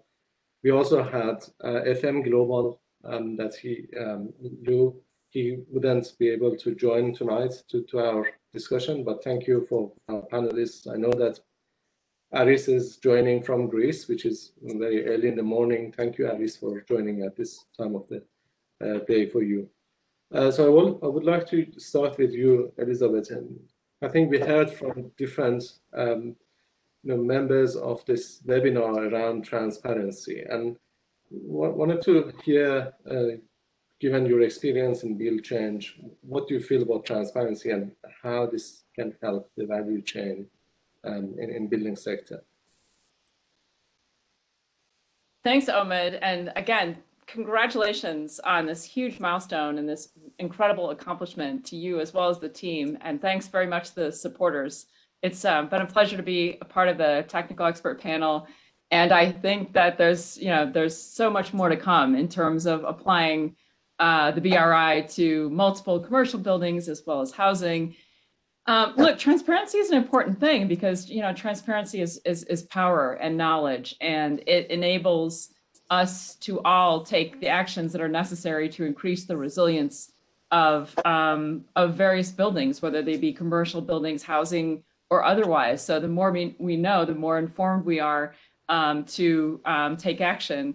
I was super inspired by all of the panelists today But the comments of Ms. Salerio and Mr. Rufino, especially with transparency and accountability coming from the private sector, it's really inspiring. I love the message about resilience building trust. So I think that the BRI is a great tool for doing that.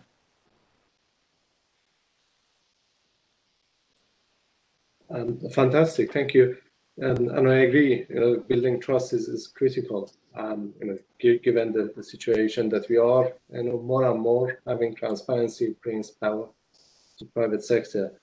Dr. Kit, I want to come to you and ask you around, when we say codes save lives, but they don't save buildings. And what does this mean in the context of BRI? If you can give us some examples from your experience. Yeah, most definitely. So there's this global myth. If you build per code, if it means the code essentially is so-called earthquake-proof or hurricane-proof, that's a complete myth. If you meet the minimum code, essentially we'll try to save lives. That's the whole thing's about. Like it's true in every country, from California to Japan to Philippines to just name it. Okay. For example, New Zealand, 2011, Christchurch, they had an earthquake about magnitude 6.3 or so. Okay. And out of 400,000 people living there, they lost about 180 people, which is less than 0.00, I think there's some 0.01% of our total population, right?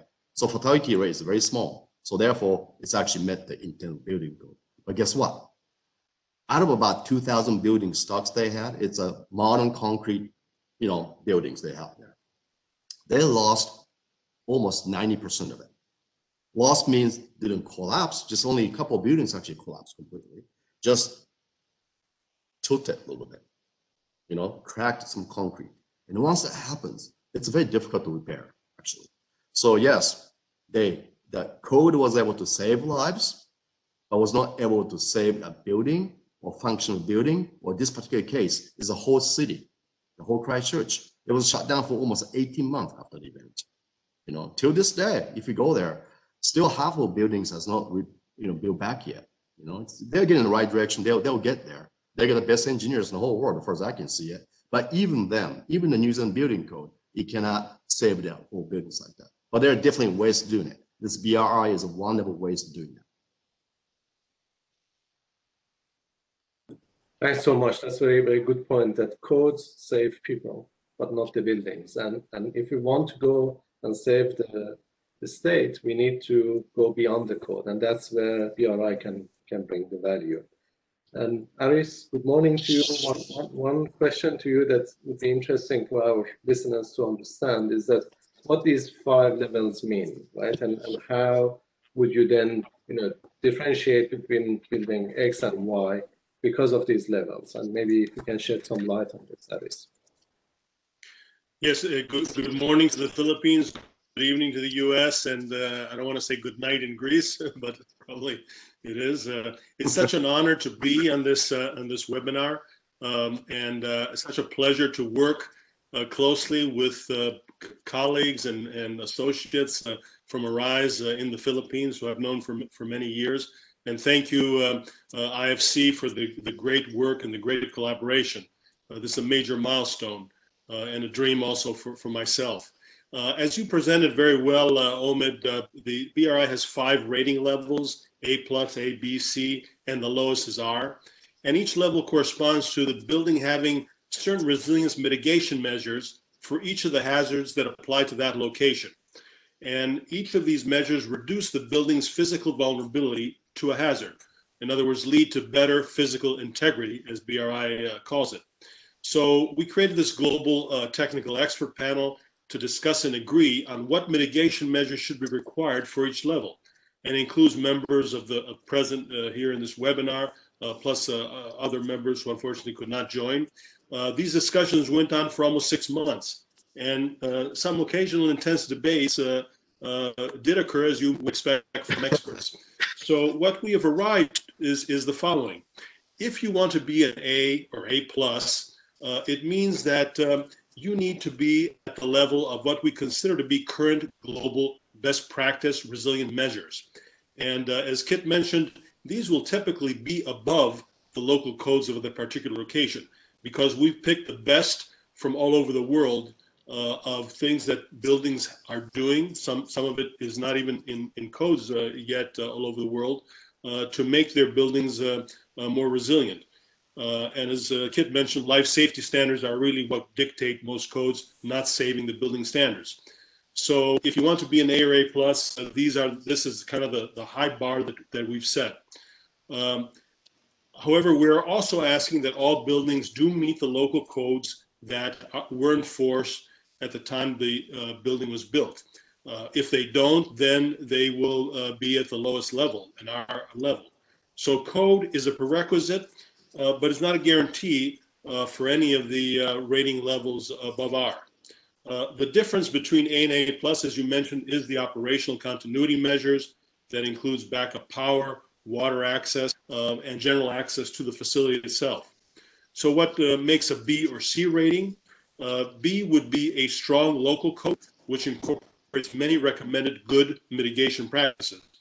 And I've seen in the Philippines that, particularly with wind, the codes in the Philippines have become very strong. The latest structural code, I would say, is pretty close to world class. The other location that my home in Miami has also, I would say, world-class wind standards. However, the water standards may not be yet at those world-class levels. So B is a strong local code. C would be a moderate or maybe outdated local code, which may incorporate some but not all the recommended practices. And finally, R means that a building was either not built to code, or if it was built to code, does not meet even the minimum requirements for a C level. So that kind of wraps that question, hopefully, Omid, for our audience. Sure, thank you, Aris. This is very good. I'm going back to Elizabeth. Elizabeth, one of the challenges that we had on building resilience was around certifying buildings, right? On green buildings, we can certify a building as green certified building. But on resilience, we want to, can you please mute if you are not speaking? I'm hearing feedback. On green buildings, we can certify a building, but on resilience, we cannot certify a building because the liability needs to stay with the project team. Can you shed some light on this, on why and what are the other alternative solutions that we can work for building resilience instead of certifying buildings? Yeah, it's a great point and a great question. It's not because the BRI is not at the moment a third-party certification. It's a voluntary self-rating implemented by the builders, the building owners, or the developer's representative. So, and that person should be a qualified licensed professional. It should be repeated regularly. It should be done by someone who's got training in assessing buildings and that sort of thing. It should be repeated regularly, like I said, at least every 10 years, and definitely after any major renovation. But at the moment, it's voluntary, and the responsibility is with the building owner. But I think several of the speakers touched on this, especially Her Excellency Saskia DeLong. She articulated this very well. We have to create incentives for resilient building, and that will open opportunities for other users to use the tool, banks, financial institutions, and others who have something at stake here, something to lose if the building is not as resilient as it could be. So even though it's a voluntary tool now, I can see the opportunity for it to be used by various different parties, insurance companies, even corporate philanthropists, that sort of thing. Any person in a funding position can create the demand for the use of this index. And that will, of course, then create even more momentum around more people being trained in how to use it and being capable to use it. I think, several of the speakers today have talked about how the tool can bring stakeholders together because, the built environment is a multi-stakeholder, it's an environment with a lot of complexity, and there are a lot of players involved here. And so it's a tool that can bring people together around something that's, consistent and objective and actionable. So it's an exciting moment to be at. I think, though, there's another opportunity that we haven't talked about yet today, which is something that I just want to add in there. The possibility of extending the tool or using a similar tool to buildings built informally, so informal housing. Build Change works mostly on these types of buildings in the Philippines and elsewhere, making those buildings disaster resilient in various different ways. And what strikes me looking at the 5 levels is that the largest reduction in probable maximum loss could actually be achieved by taking housing from R to C or B. And so we can see this huge opportunity, not only at the high end, taking commercial buildings from A to A+ to maintain operability after a disaster, but we can see a huge advantage to going from R to C or B in informal housing with the tool as well, to reduce the potential for losses and to make it so those buildings could actually be repaired and salvaged after the next disaster. That's extremely good point in terms of, what is the value of moving from R to B or C. That's absolutely true. And informal housing actually is one of the largest portion of the housing sector in Philippines, and the experience of Build Change in implementing microfinance in that sector is very good. And as IFC and other banks, we would be willing and looking for opportunities there to be able to engage in that level in informal housing as well. Going back to you, Kate, one question for you is, what is the cost of resilience? All right, would it cost us double to go and be a resilient building? How much would it cost? That's normally the first question everyone asks. Yeah. Well, second biggest myth is the providing a higher resiliency is too expensive. It's not affordable. That is so untrue, And if you see to become from a or B is essentially called minimum, right? So you got to be in a B, obviously, and that's the minimum given. But to become A, it's really subtle things, little tiny things that makes a huge difference in how actually buildings performs in a disaster area, such as, for example, the seismic. There's the piers, right? The column, and there's a rebar inside, steel inside, and there's a hoop, right? If those little hoops we call tie, is how it's hooked in. Is a hook like this or hook like this? That makes a huge difference. That's from essentially from R to A all the way. It makes a big difference, like little things like that. In Kathmandu, there's a 20-story Hilton project. It's been engineered. We assisted engineer on that thing. They actually put this energy dissipators into that system. It's a new construction, and essentially reduced the seismic vibration by a factor of 2. So it's a much higher resiliency, and the cost increment of that was less than 1% of a total construction cost. You see, because essentially most of the things you have to do to make the higher resiliency is like a structural stuff. You know what I mean? And that cost of a structural cost is usually about 10 to 20% of a total building cost. Depends on what kind of building it is, but something like that, usually for the larger commercial structures, So if you try to improve that a little 20% or 10% of it, you don't affect the huge construction cost at all whatsoever. That's actually key right there. And also that some cases we know that using this high-tech devices and stuff like that to improve the resiliency, sometimes you can actually reduce the construction materials, like amount of steels and concrete. So actually you can see some certain cases net positive as far as cost is concerned. So that's it. That's great to know that the cost of resilience is not massive, despite the fact that some people may have this in their head that this is going to be very expensive.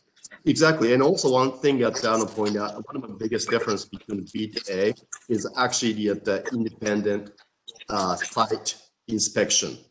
That's it. That's a very small amount of cost, but that kind of implementation of what's going to happen on the construction site makes a huge difference. So such a small cost just make it just so impactful. Excellent, thanks so much. And Aris, I come back to you. Obviously, resilience is partly your brainchild of of the work that you have done with ARISE as well. And in doing this work, when we have these mitigation measures for different hazards, how do you see these mitigation measures play an important role, and whether these are fixed elements or are these elements going to improve as we go? Yeah, thank you, because I know that's a key question that a lot of our audience asks and the users will be asking. And as you mentioned in your presentation, Omid, the first step is to establish what the local hazards are. And the BRI, as you mentioned, contains 4 hazard categories: wind, water, fire, and geoseismic. Within those 4 categories, there are 14 types of hazards. So there's a complete list of the different types of hazards. And for the Philippines, we've kind of suggested that they use a tool called Hazard Hunter that's available for the Philippines to determine those hazards. Of course, some of those hazards are common to all locations, even outside the Philippines, like urban fires and urban flooding. Some of the hazards are countrywide, like earthquakes and typhoons, but many of them are localized, such as tsunamis on the coast, landslides, if you're in a sloped area, storm surge, flash flooding. But once a building determines these hazards, the next step is to go through the mitigation measures worksheet that's contained in the BRI, and which shows which measures correspond to which hazards. So again, these measures are organized around the 4 major hazard categories: wind, water, fire, and geoseismic. Just as an example, in the wind category, we have 12 mitigation measures. And since Philippines has typhoon hazard, all 12 will apply.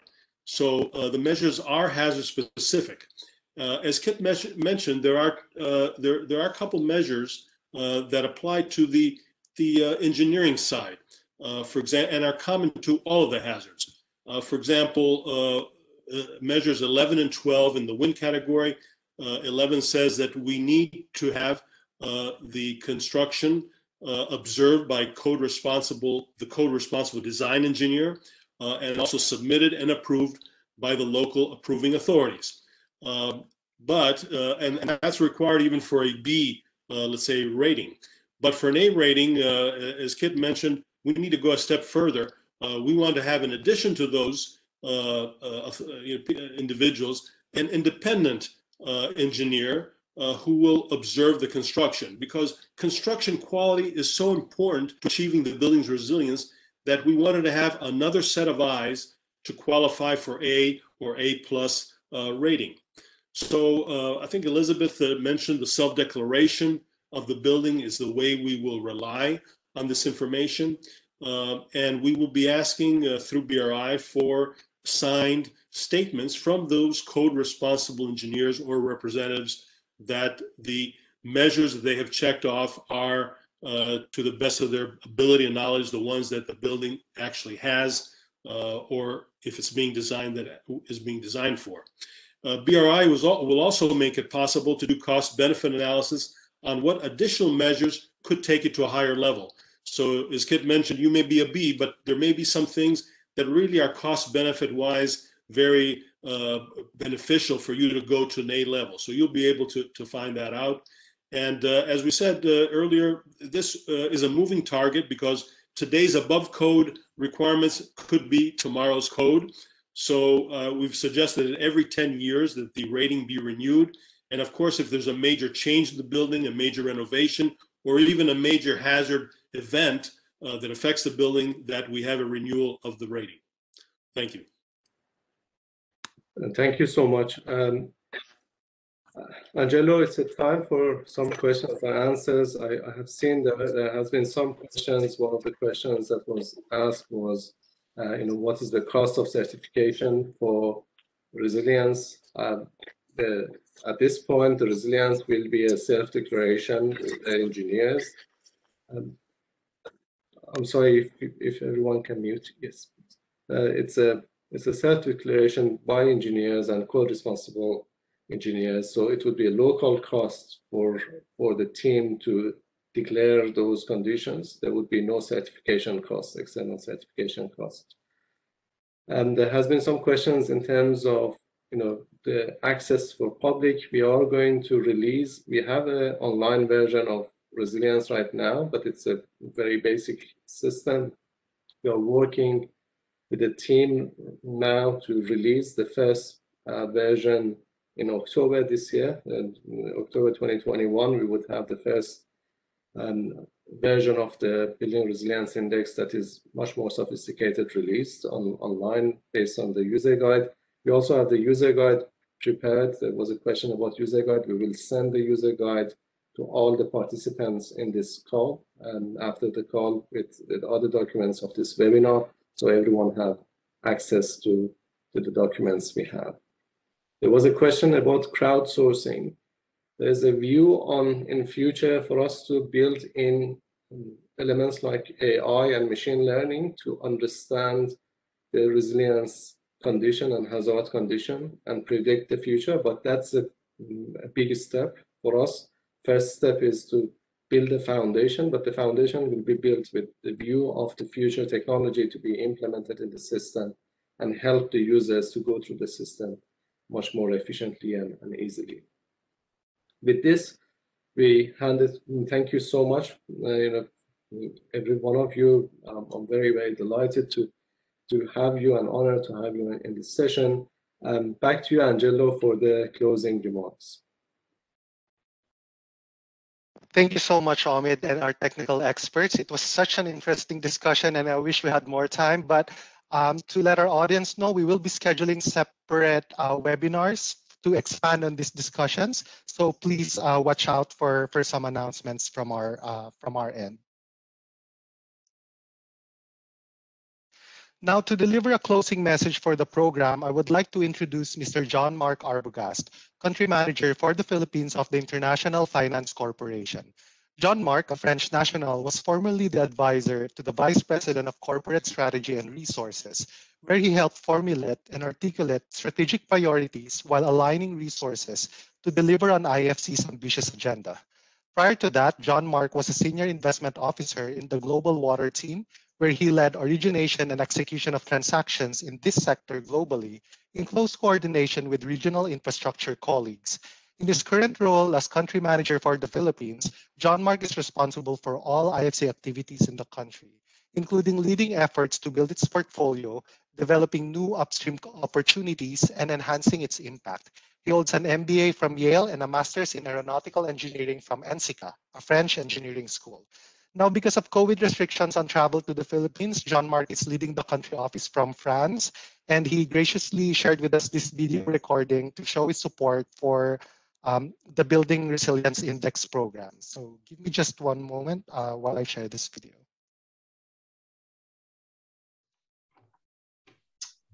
Greetings to everyone. And first of all, thanks for being here, and thank you for conducting such an insightful session today. And I'm really glad to be surrounded by presenters from banks, global experts, developers to talk about building resilience in the Philippines. I think all of you present here today understand why resilience is so important. And the Philippines is one of the most vulnerable countries to climate change and is very high on the list of countries most affected by extreme weather, disaster events, or disaster risk. So I'm particularly pleased to be here today because as the country head for IFC, overseeing all of our activities, and among the various parts of my portfolio, resilience does play one of the most important roles. And as you know, within the World Bank Group, IFC focuses on the private sector. And our strategy in the country is built around 3 pillars. And enhancing Philippines' disaster resilience capacity is actually one of them. And by the way, this is also true for our World Bank colleagues who focus on the public side of things, and building resilience is also a key focus for them. So while the country is deeply affected by the pandemic, there is an opportunity for what we call a green, resilient, and inclusive recovery. So as you can see, resilience is the key topic for us these days, but not only for us. So investors are also moving more and more by placing their money in companies that do implement green and resilient projects. So the Building Resilience Index is being piloted in the Philippines, and it will play an important role in the achievement of IFC's strategic priorities in the country, in fighting against climate change, and of course in helping towards economic recovery from the pandemic. And as always, in a fight, the first step is always to have good data and a good understanding of the situation. And the Building Resilient Index will provide such data, so mapping and resilience assessment framework that does evaluate location-specific climate-related risks for real estate projects and portfolio. And it's also going to facilitate the identification, management, and disclosure of disaster risk in buildings, which is all very important. We are piloting the tool in the Philippines with 10 projects. And for this pilot, I really want to emphasize that, but for this pilot to be successful, we need strong collaboration and partnerships, including from policymakers, academia, but maybe most importantly, financial institutions that will have a key role to play in the implementation of the Building Resilience Index. So again, financial institutions are extremely important. I'd like to encourage all of you to reach to our IFC team working on the Building Resilience Index for any additional resources or questions you may have. So you have Angelo and Omid who are present and here today. So, and finally, I also like to, on behalf of IFC, to express my appreciation to the Building Resilience Index donors, the Kingdom of the Netherlands, represented in the event by Her Excellency Saskia de Lang, Ambassador of the Netherlands to the Philippines, and the Australian government, represented in the event by James Yeomans, Acting Deputy Head of Mission of the Australian Embassy in the Philippines. Our appreciation also goes to our valued Building Resilience Index partner in the Philippines, ARISE, the private sector alliance for disaster resilient societies, which is today represented by Vice Admiral Alexander Pama, co-chair of ARISE Philippines. And finally, on behalf of IFC, again, I'd like to express my appreciation to all the participants for taking the time out of your extremely busy schedule to attend the IFC's Building Resilience Index webinar. Thank you for your attention and have a great day. We'll continue to be in touch, and thank you so much. Have a great morning, everyone, and great evening. We will share the slides. If there's any questions, anything that we can help, any partnership, please reach out to us, and we'll continue to work together on this path. Thank you so much, and have a great day. Everyone. Thank you, Angelo. Thank you, Omid. Thank you, everyone. Thank you.